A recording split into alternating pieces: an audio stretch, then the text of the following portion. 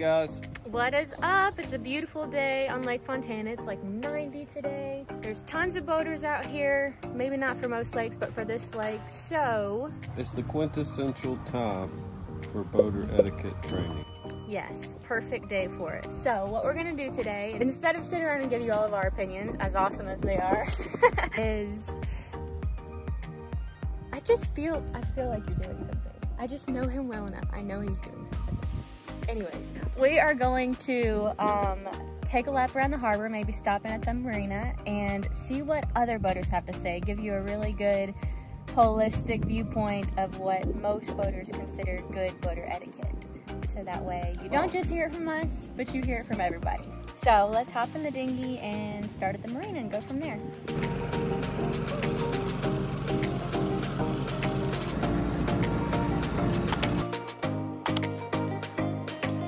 Alright you guys, so what would be your #1 biggest boating pet peeve or piece of advice you'd give people as far as boating etiquette is concerned? I think my biggest one is when people come into the marina and don't slow down, and especially at night when we're sleeping in our houseboat. Totally. And it just sits there and rocks. Yeah. Wakes us up. But on the lake, for me, I think it's people not staying in their lane, you know, and you're waiting, you're kind of looking which way are they going to go, which way are they going to go. Totally. Like if you take a boating class, they actually talk about how you want to make any maneuver you do very obvious. So like if you're going to the right of them, obviously turn to the right, make it very clear and dramatic instead of like bearing right, you know. Yeah. And I mean, we're spoiled here because there's not much traffic. Yeah. And so it makes it all the more stand out. Yeah, it's like you have all this room. Just. What are you doing? All right, next up. Mike, what's your #1 pet peeve when it comes to boaters? People with no etiquette that like to drive wide open within 10 feet of your house. So not respecting personal property. Respecting personal property, you're having common sense. It goes a long way when you're on the water. Okay, thanks. What do you think some good etiquette tips for loading and unloading your boat on the ramp would be? Be prepared. Don't try to back it down to the lake and start doing everything you need to do then. Have it ready to go. Back down the ramp, unload your boat, move the trailer so other people can use the ramp. Same way with loading it, be ready to pull it on the trailer and get gone. That way you're not tying up the ramp.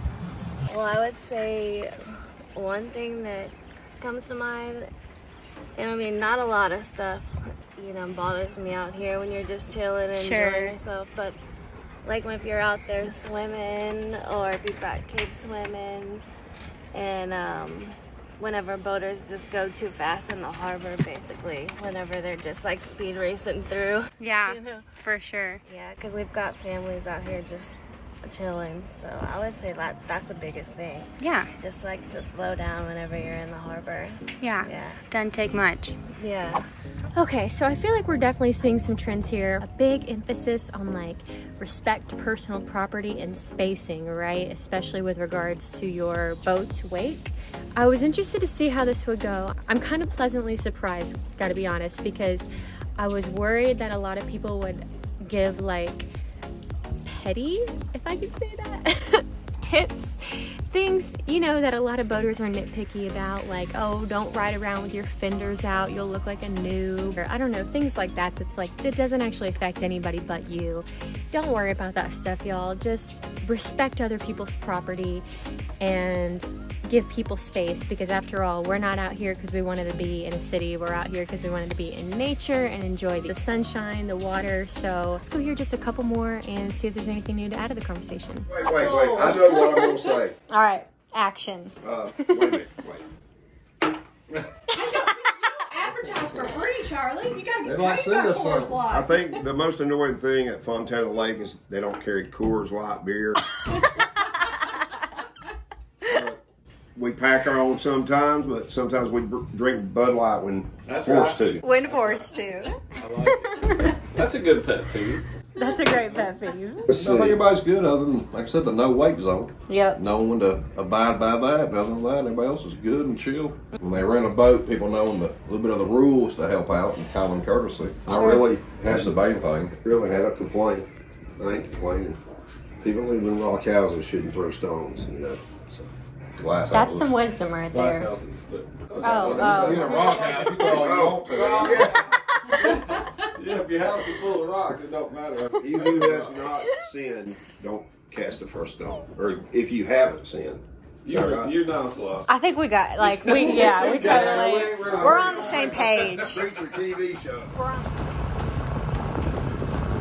What do you think about all the no-wake stuff as far as surf boats in particular go, baby? I think surf boats are in a different category because they make a 5-foot wave that just goes forever. So even though you might not be breaking the law by getting too close to someone, you can really tear some stuff up. Yeah, that one depends a lot on the lake. Like our lake, it's so easy to go places where people's boats and docks aren't. So it's kind of crazy for anybody to be using a surf boat around our houses and stuff like that. Like that would be really rude. In some lakes, you know, you're gonna have a whole lot more houses everywhere. It might be hard to escape that kind of scene, but just try and go wherever you can where it's like least populated and at the times of day where there's the least amount of people out, to be respectful with those boats. We have a surf boat. We love surfing, nothing against that, but there is a respectful way to do it and like a highly disrespectful and also dangerous way to do it. So we're lucky we don't have docks out here in residential on this lake, so really we just slow down whenever a boat's coming. That way the boat doesn't hit our wake. But man, you can tear stuff up with a surf boat, so just, you know, always be mindful. Even if you are 150 feet from a person's dock where their boat's on it and you surf by it, it's gonna tear some stuff up.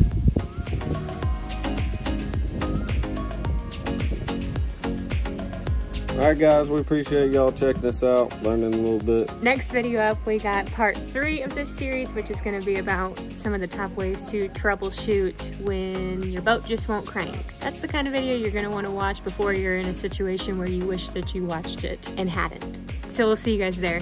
Bye. Happy boating!